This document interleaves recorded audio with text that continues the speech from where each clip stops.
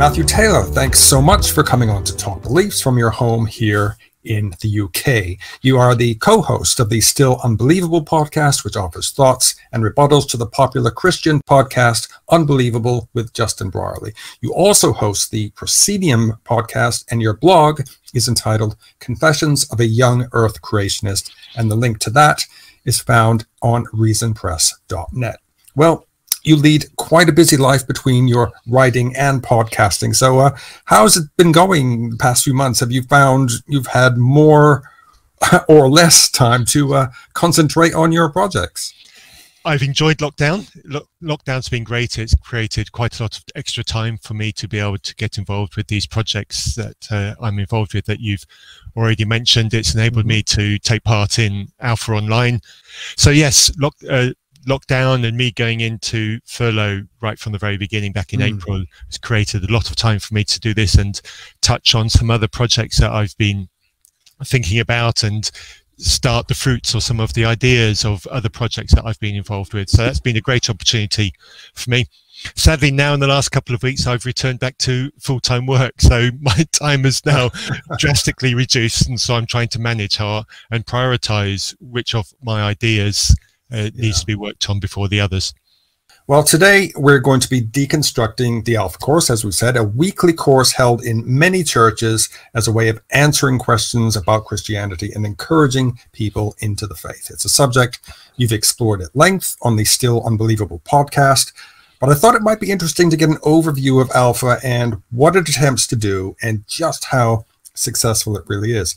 But before we dive into the world of the Alpha Course, let's just hear about your background. You had a very interesting upbringing, growing up as a young Earth creationist in the mission fields of Zambia. Yes, I did. My earliest memories are of growing up in Zambia. I love Zambia. I'm very emotionally connected to Zambia as a country. It formed all of my earliest memories, my exposures to cultures and to different people is all part of my upbringing in Zambia, and I absolutely treasure so many of those experiences and those memories. But as you say, my upbringing was predominantly within the missionary environment in Zambia. I don't think any of the adults that I was exposed to as a young child were anything other than Christians. And so for me, growing up, the concept of questioning Christianity just wasn't a feature of any of my thinking or of any of the education that I had. And so I have very mixed feelings about the role of missionaries and missionary culture in countries like Zambia. For an example, the school that I went to was in a very remote and very rural part of Zambia, and what missionaries do is they provide care for people in those rural areas. That's a great thing, absolutely. It's a humanist thing to do, and people who I'm related to built hospitals and schools and other parts of infrastructure, roads, even water for rural villages. These are great humanist ideas, and I applaud the concept behind all those. But because it's missionaries what's doing it, what's happening is all of this provision, all of this care, and specifically medical care, etc., is provided by Christians. And so there's this attitude that comes as part of the person who is a missionary, because their primary goal is spreading the word of God. Their primary goal isn't necessarily the care of the people that they're serving in that community. So when people, like I say, people who I'm related to have built hospitals and infrastructure in these remote areas, they've also built Bible colleges, they've also built churches, so that those who are rural, who are coming to the hospital for the medical care because it's superior medical care, are also pressured into attending the church, into expressing an adherence to Christianity. And if people, certainly if people here there for a longer period of time, whether it's giving birth or whether it's longer term medical care, maybe they're seeking treatment from malaria, which is obviously a common thing, or other even longer term medical care illnesses, they're coming in, and they're, as part of the medical care, they're being immersed into this culture of Christianity as well. And so they're going back out, and they're spreading that back out to their villages. And so the whole concept of providing care is also pushing people into Christianity. And what I find slightly nefarious about this is the acceptance of and teaching of Christianity also means that the people who are spreading Christianity are also then speaking out against what they see in the culture that they don't like, the conflicts with what they're bringing in. So in indigenous practices, cultures that are local to the area, that are alien to the incoming missionaries and to the white westernized missionaries, are being actively rejected and being spoken against. So there's this insipid changing of the culture and changing of attitudes. And so what's happening is, as part of missionaries coming in and spreading Christianity, they're also pillaging the local culture, and they're teaching all of the local indigenous people how to be modern white people. And I think it's that I really find really discomforting about that, because when I go to other parts of the world on holiday, I want to experience and see other cultures, see how other people live.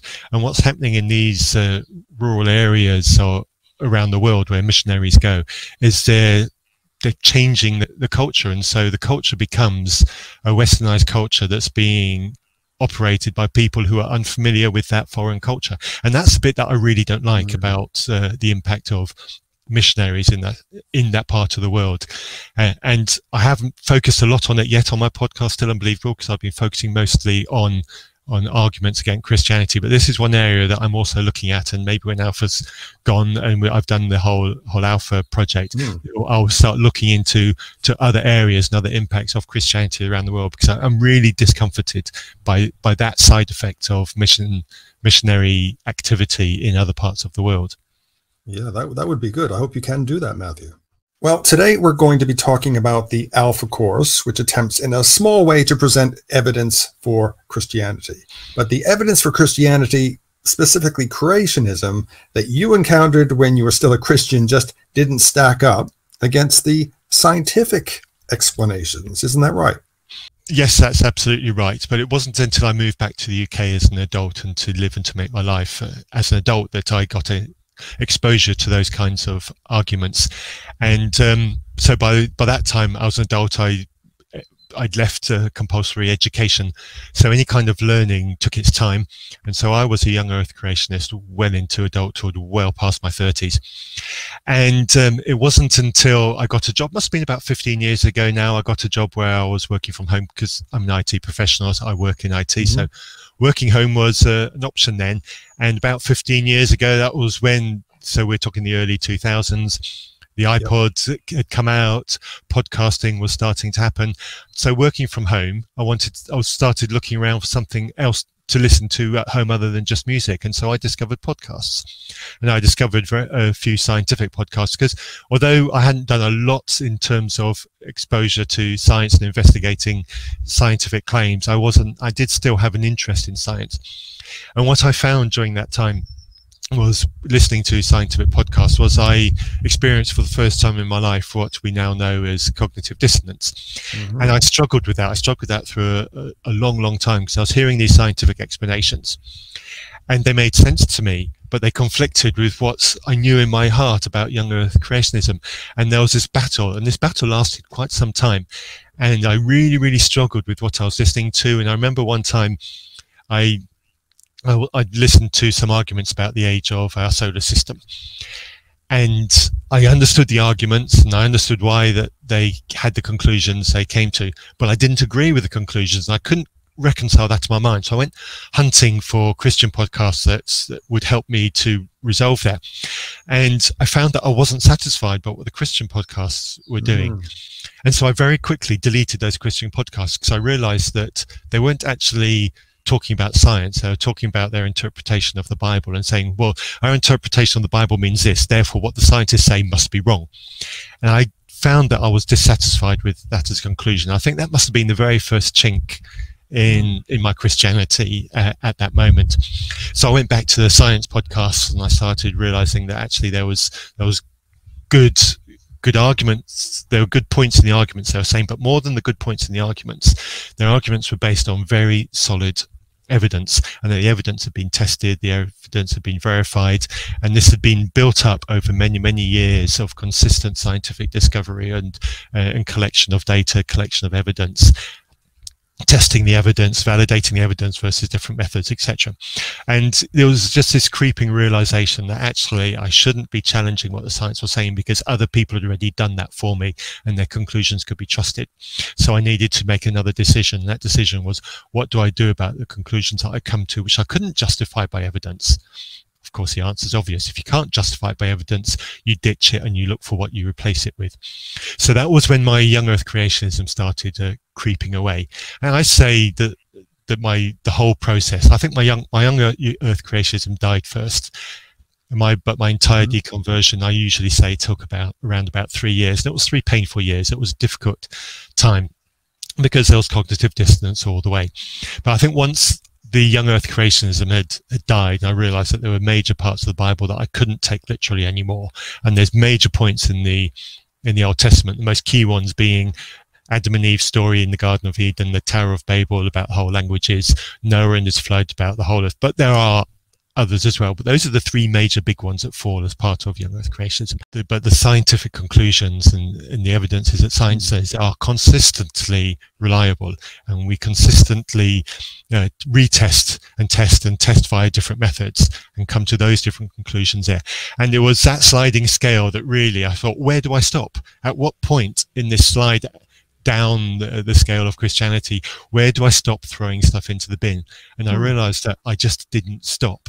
And then suddenly one day I was walking down the street and I was just going through these last dregs together, and it got to the question of God. I thought, having done all of this, can I really accept the Christian God? And I think that was when I said, actually, no, I can't, because there's nothing left to justify it. Alpha's an opportunity to explore the meaning of life. And it's an opportunity to discuss the really big questions like, why am I here?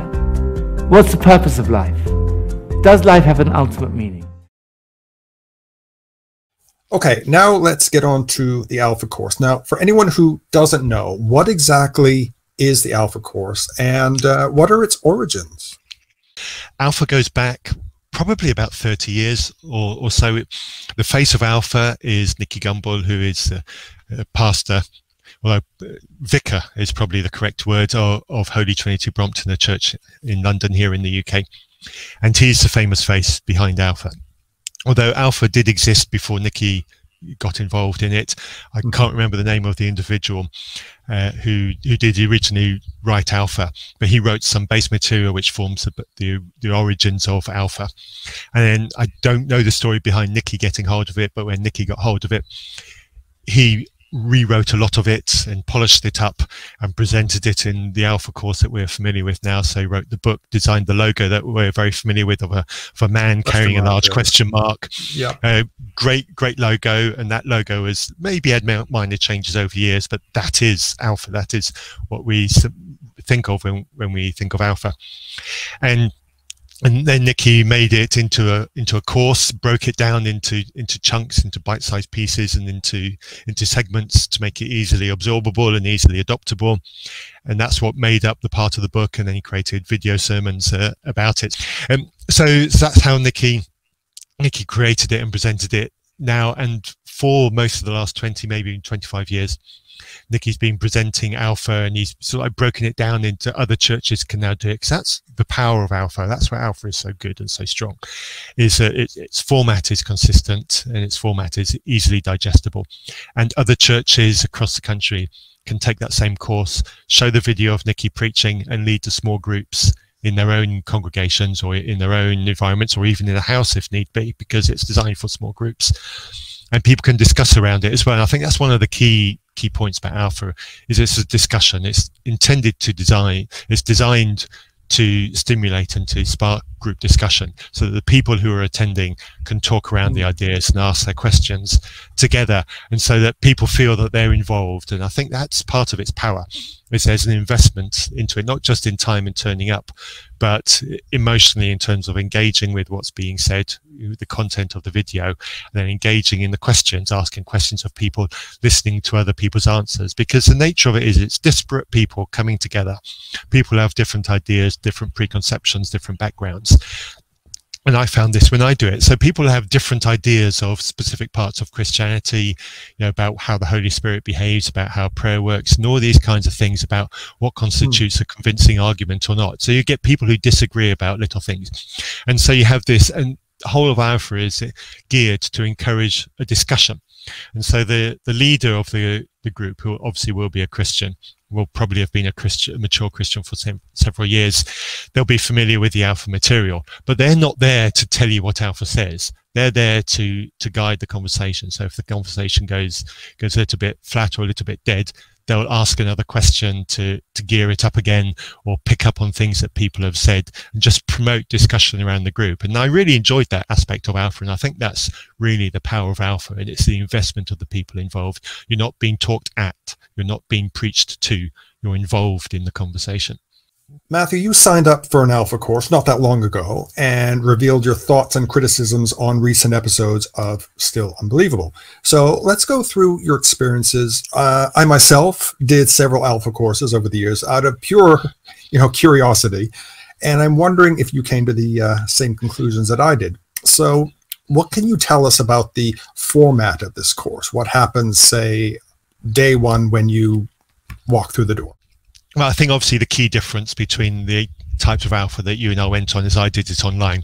But for those who are listening, normally Alpha will be attended at the church. So you would arrive at the church, although it doesn't have to be a church. It could be somebody's large house or a hall or something like that. But the idea is that you turn up as a group, maybe a dozen people, into what should be a safe place. And it usually starts with food, a meal, greetings, so you just get to know each other. It relaxes the environment, and then you watch the video by Nikki, and so you'll have between 20 and 30 minutes of video from Nikki, which will be presenting the subject, a bit of sermon, a bit of an introduction of other people talking about how this aspect of Christianity that you're about to discuss has affected their lives.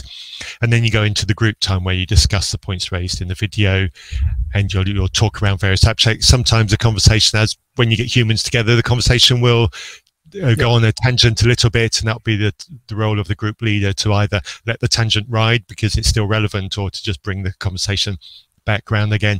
And the whole intention is to try to make it low pressure so that people feel able to express their thoughts.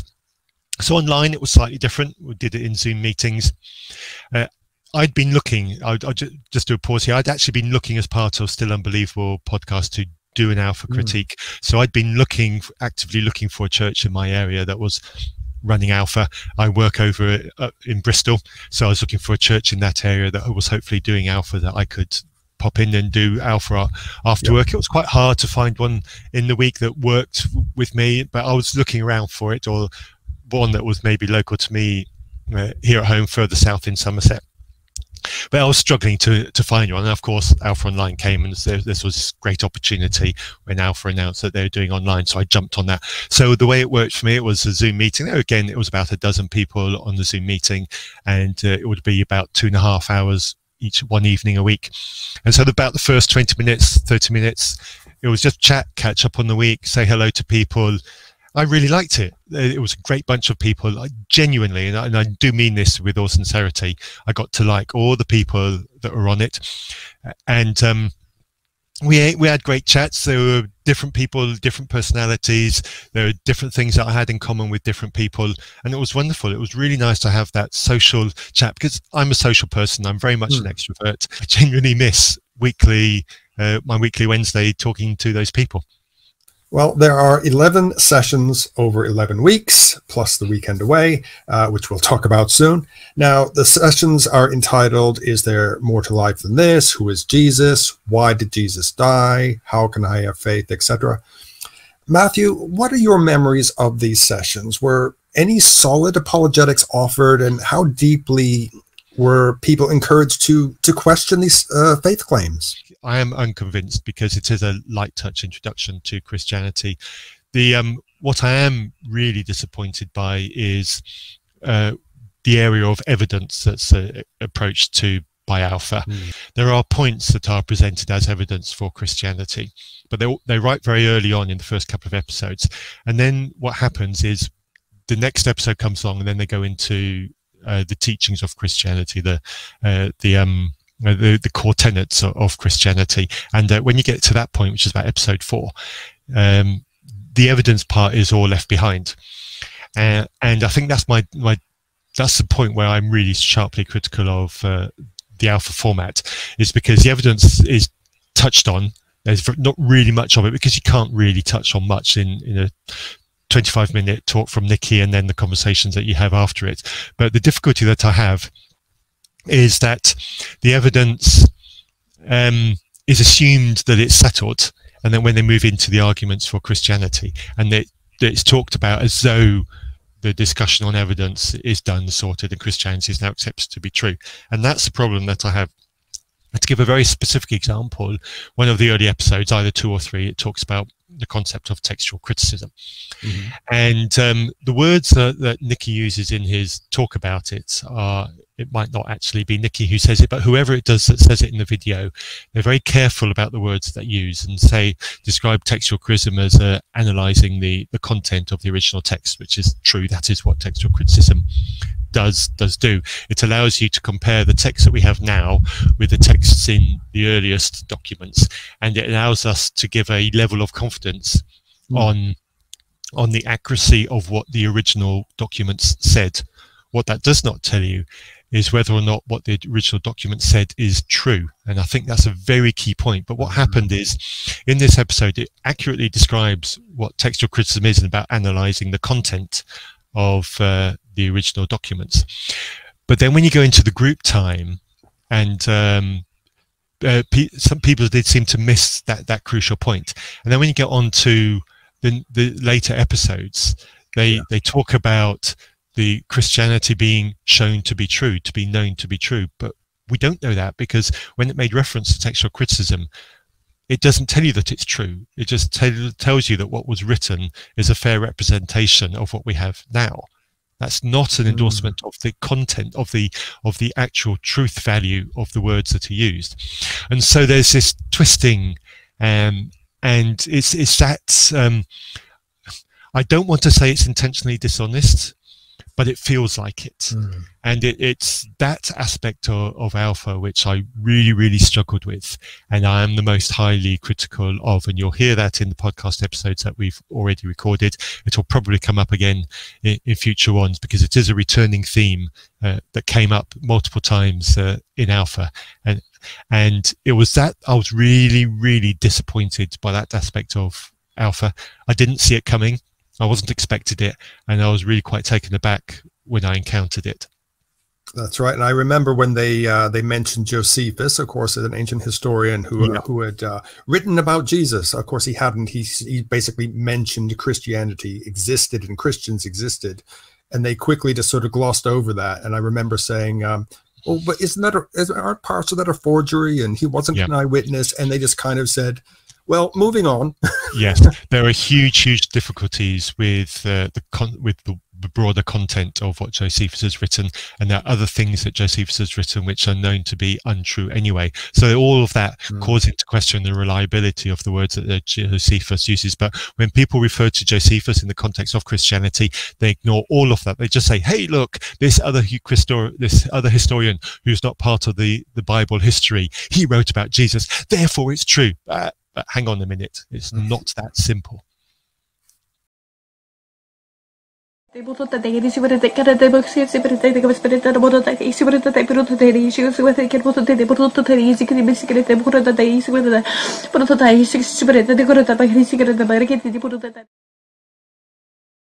Well, when I think back to the alpha courses I attended, I came away with the conclusion that the entire thing seemed to revolve around ensuring that attendees signed up for the weekend away. Now, this could be at another church or at an event space in another town. One of the weekends away I went on was down in Sussex, a 2-hour bus journey, I think it was, from London, where the course was being held. It's on the weekend away that they hit you with the so-called speaking in tongues phenomenon, which they hope, I think, will be the final clincher for any course member who may still be on the fence. Would you agree? Yes, pretty much. I would agree on that. I was a Christian for long enough to have been on many church weekends away, where a church group, and they'll have kind of like a spiritual weekend, and members of the church will go away to help themselves and to get some teaching from somebody else, and there'll be that kind of aspect in those churches as well at those weekends. And they'll inevitably, it's usually a wife who's got a non-believing partner, and they'll be encouraged to come along to that weekend as well, because otherwise they just don't see their spouse for the entirety of the weekend. And those can be quite high pressure for those individuals as well.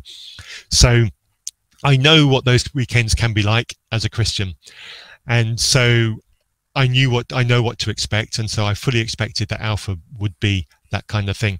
So when I was thinking about doing an Alpha, I had to ask myself the question, what do I do about the weekend away? How do I respond to that? Because I knew there will be elements of that I wouldn't enjoy, because I've rejected Christianity, and I've rejected that whole entire spiritual aspect of Christianity. So I needed to reconcile in my mind how I would handle that, how I would deal with those things, because there'll be a great temptation for somebody like myself to go into an environment like that and be rude, to be unkind, to be really, really gruffly dismissive.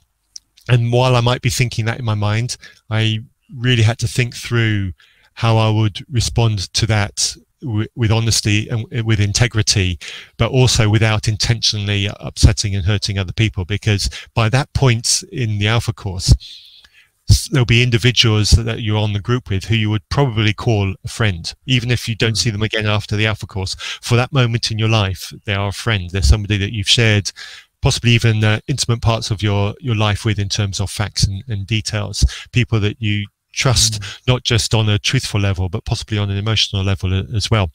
So I had to process and think through how I would respond to my utter rejection of the spiritual side of Christianity, to people who are really accepting of it, and to people who I now trust emotionally.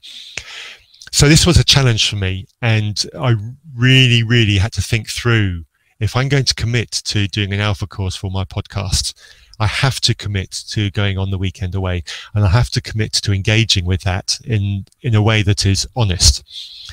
And I was still actually processing that. Obviously, the answer is yes, I would do it, and I would do it to the best of my ability, and I would try to be as impartial as I possibly could, because that's the only way to be honest about analysing Alpha in the way that I am. And so when I started doing Alpha online, I thought, okay, how are they going to do this? Because you can't really do it in the same way, and you can't have an extended 3-hour praise meeting with a call to prayer, with laying on of hands and praying in for the infilling of the Holy Spirit in a Zoom meeting. It's, you know, Zoom has enabled so much, but I'm not really sure it can handle that. So basically the way that they did it on Alpha Online, certainly on my one, I don't know if other people's experience has been different.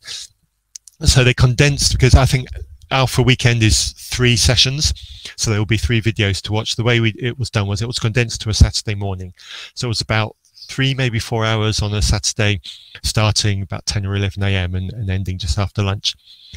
And we dropped it down to 2 videos to watch. So we did our usual, hello, here's a cup of coffee, etc., and then did the first video, broke it down, had a chat, relaxed a bit, had a comfort break, and then went and did the second video. So it was radically cut down, and it basically felt like the usual Wednesday evening, but in daylight.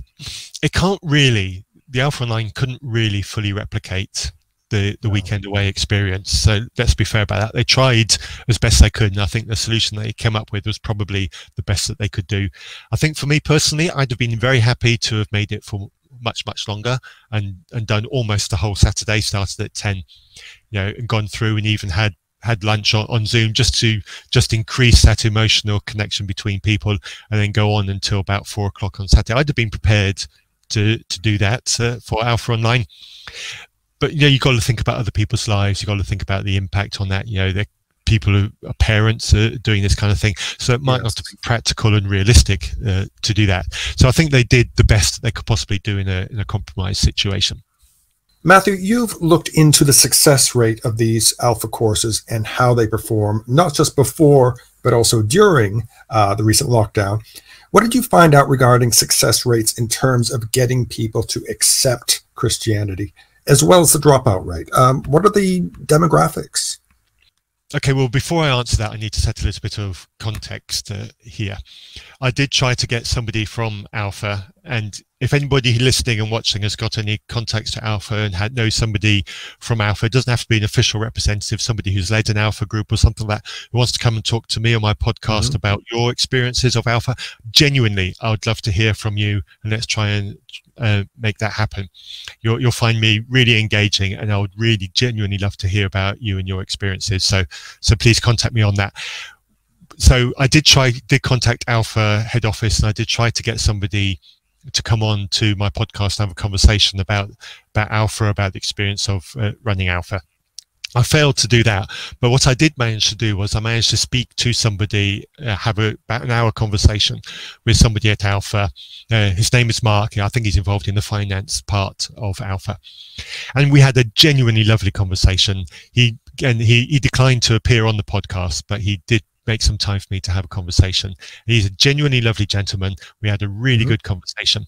But what he did help for me is he helped to clarify some of the objectives of Alpha, the way that they think, and the reasons for some of the decisions that they make, and that was really helpful. So it's from that conversation that some of the information I'm about to give comes. So I'm really interested. You asked a really valid question about demographics, and I think that's a very important question. This is a question that I too was really interested with, and if you go and listen to our podcast, Darren, who joins Andrew and myself on Still Unbelievable, who didn't attend Alpha, but he watches the videos, and he's never been a Christian, and he helps us to dissect some of the arguments that for Christianity that come up in the Alpha videos, and he brought it up as well, and he expressed a bit of surprise about it as well. So I think storing demographics is a really important thing in this digital age as well. It'll be really easy for the people running Alpha courses to keep a record of the kinds of people that attend Alpha, their ages, their backgrounds, their exposure to Christianity, their conversion rates, and all that kind of thing. And that would help, and their responses to certain arguments of Christianity. I think this is a really key point. If you keep a record of how people respond to the arguments for Christianity that they're giving, you can adjust the arguments to make them more effective. You can ditch the ones that are not effective. And I think that point specifically would be really good for Alpha, for fine-tuning the content of their courses so that they can tune it to what works and away from what doesn't work. So in terms of the whole demographic thing, I'm surprised they don't do it for that specific reason alone. Yeah. But what Mark did say to me was that they intentionally don't record demographics, and the reason why is they want to keep the light touch, no pressure aspect of Alpha as its core attribute. That is what they want. They want people to be free and to be comfortable, to walk into a church, attend an Alpha, and walk out again and make their own decision on what they want to do. They don't want them to feel like there's somebody who's now got their name, address, and phone number who's going to go chasing them up and say, where are you? We haven't seen you at church. They don't want people to feel that committing to Alpha commits them to receiving that phone call. So that's one of the reasons why they don't record any demographics, because they want that freedom and that low pressure ethos to be paramount to people, and they're very, very key and important on that. And Mark really laid that out on me, that really was very important to Alpha. And I get that and I understand that, but I still want to refer back to the point I've just made about improving the quality of the arguments and the message of Christianity in Alpha. I think keeping some record will help them improve their message of Christianity. So, but I get that, and I applaud Mark and I applaud Alpha for having that kind of ethos. So when we talked a little bit about demographic and about drop-off, I said that the group that I was on, there'd been about 30% of the people. So I think it started with 15, ended with 12. Several had dropped off, a couple had joined partway through, about three or four, a couple of people more joined in. But the number of people at the last week was fewer than the number of people at the first week. And when I explained to Mark that was my experience of Alpha, he said that's about typical. In the physical alpha as well, you'll get about a 30% drop off, and maybe 1 or 2 additional people will come in the early weeks of alpha, but the end is always lower than the start. So that seems to be the typical thing, but they don't keep anything about background, about age, about gender, or any of those kind of demographics that a statistician would love to go trawling through and seeing what they do. They don't even record how people respond to the various arguments and all that. One thing that I can tell you is I was on an alpha. My podcast partner, Andrew, he was also on an alpha, and then we had another third individual who's also giving us some information, who's also on an alpha, and we all reported roughly the same thing in terms of atheist Christian demographic on our courses. I was the only vocal atheist on my alpha, but there was another person who called himself agnostic, but essentially he's probably atheist too, and we agreed on an awful lot of things, and he really enjoyed taking the Christian view and poking me with some really good questions, and he and I had some lovely conversations, and we still communicate a little bit by email, and I really enjoyed those kind of sparring things, because he asked some really good questions that Christians sometimes didn't ask, and that was great. But at the end of the day, we both walked away from it saying, no, we can't accept Christianity on what we've seen. So that was 2 in that alpha I was on. My podcast partner Andrew, he had very similar experience on his alpha. He had a greater number of people on his alpha. I think it was as much as 30 on his alpha, and he was the only atheist on his alpha. The other person who was on it with that, who did another alpha for us, he did one. It was very similar to me. I think it was about 12 or 15 on his alpha. He was the only atheist there. So if we roll that out across, and we can only tell you about 3 online alphas. We can't tell you with any reliability whether this is true for every single alpha, but it does seem to be the pattern that the number of atheists of my kind of atheism, really strong, really convinced, they've already heavily critiqued the arguments for Christianity and have already reached their conclusions on those. You're not going to find those people on a normal alpha unless somebody has really dragged them onto it, or they've done what I've done and read that. I think that kind of person is going to be very rare in alpha courses.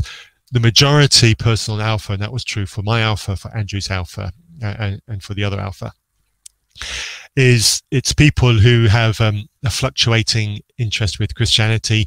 They're either committed to Christianity and want to experience alpha, which was true for mine, or they're people who are fringe Christians. They've got people who are Christians who go to church. They've been encouraged to go along and to attend it, and they haven't got the I apologize in advance, this is going to sound patronizing, and it's not intending to, but their exposure to the scientific arguments that I've done, whether it's by intent or design, or whether it's just a feature of their life, they're just isn't as rich. They don't habitually live on science blogs. They don't habitually live listening to science podcasts. I consume an enormous amount of science content on a weekly basis.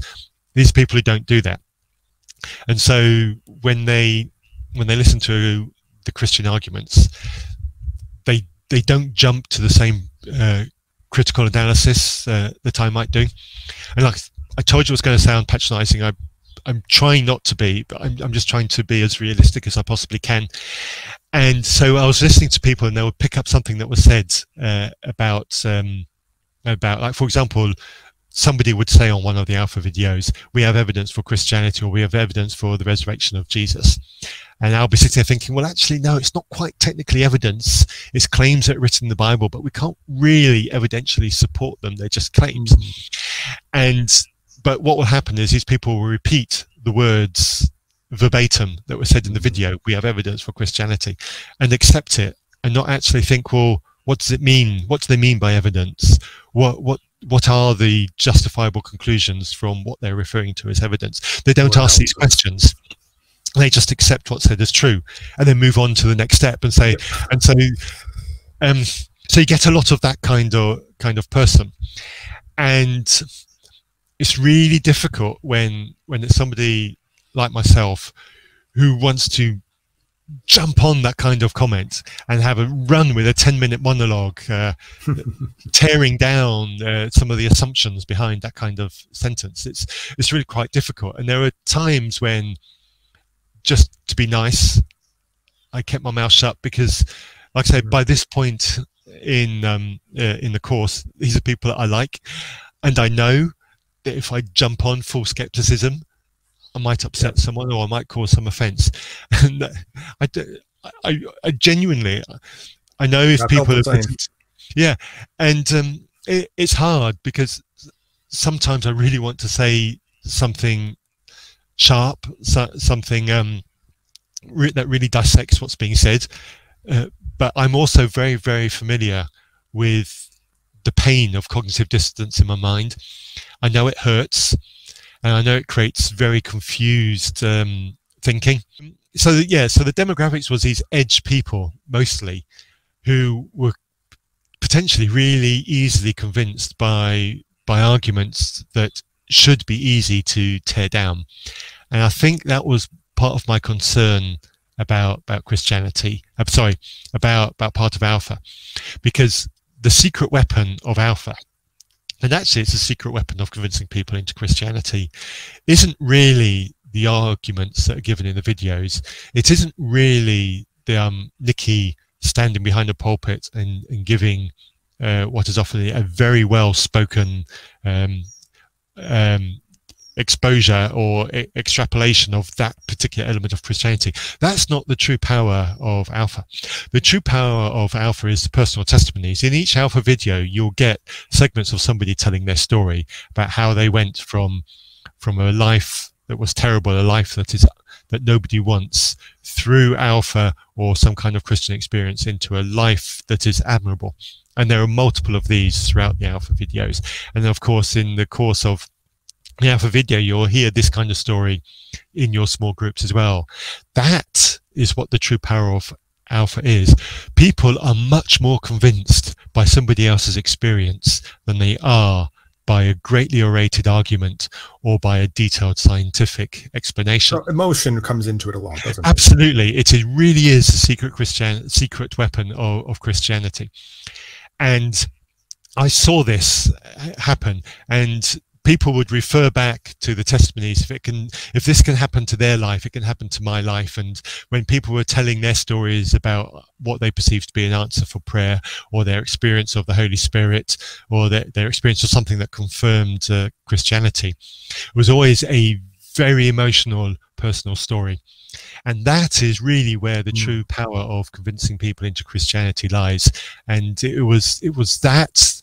And so my walk away from Alpha is that if people are going to come into Alpha, it's those personal accounts that are really going to get people into Alpha. And I'm pretty sure, and as a Christian, I have given my own testimony as a Christian multiple times, and I've heard other people's Christian testimony multiple times, and they are massively convincing. And I think we do Christianity a disservice if we underappreciate how powerful personal stories are in getting people into Christianity. And I think the demographic of people that are converted by Alpha are far more likely to be the people who are convinced by those personal testimonies than by anything else in the content of Alpha.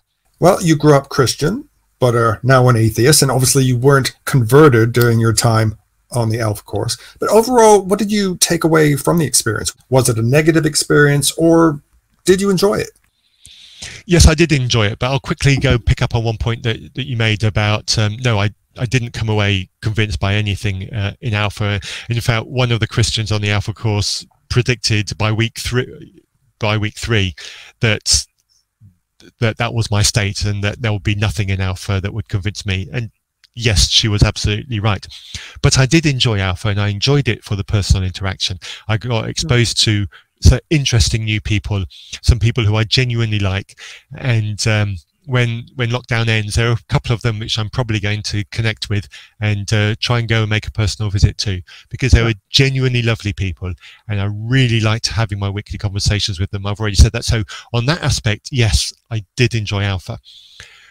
Did I enjoy the exposure to Christianity that I got? not really, because I didn't find any of it convincing, but it was very useful for me to be able to get into the thinking behind Alpha, and to understand some of the motivations behind Alpha. But yeah, Alpha did nothing for me at all. Okay, that was so fascinating, and thanks again, Matthew, for your time and for all of your insights into the world of Alpha. I will leave links to your written works and podcasts in the description below, and hopefully you can come back on to Talk Beliefs again one day in the not too distant future. Yeah, thank you for this. It'll be great to come back and talk about other aspects of my life, of my Christianity. Maybe I'll have another project that's going on.